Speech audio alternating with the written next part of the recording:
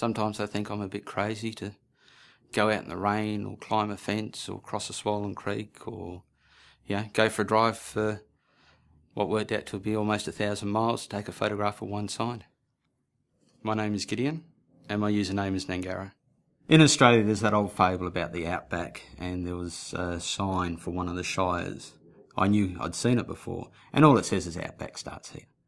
So I drove from Perth up to the sign, took the photo and drove back home again. Yeah, it all began with the kangaroo paw. I click on the Wikipedia article and it says, this is the floral emblem of Western Australia or something. And that's it.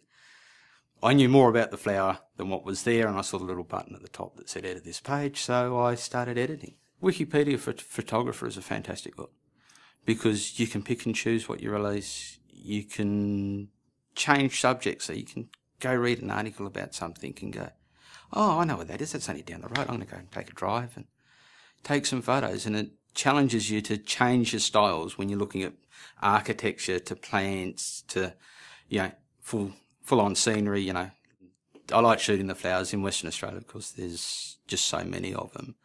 The variety is just, it's going to take years just to shoot every one, and that's part of the challenge, is getting in and finding some of these flowers when they're in season. A lot of them are endangered, a lot of them are in restricted areas where you aren't supposed to go. And a lot of them, a general location, but you don't know a physical location, so you've got to work that out yourself.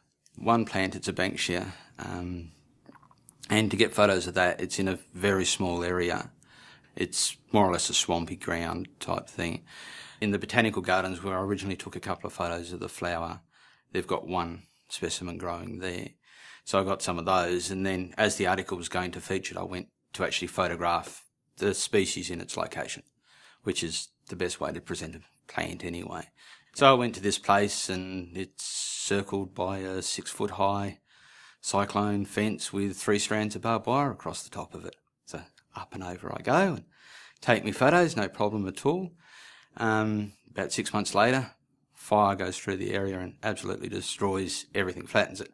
But that's good for the plant because the banksias release their seeds after a fire's gone through. And then the seeds germinate in the ash and grow up from there.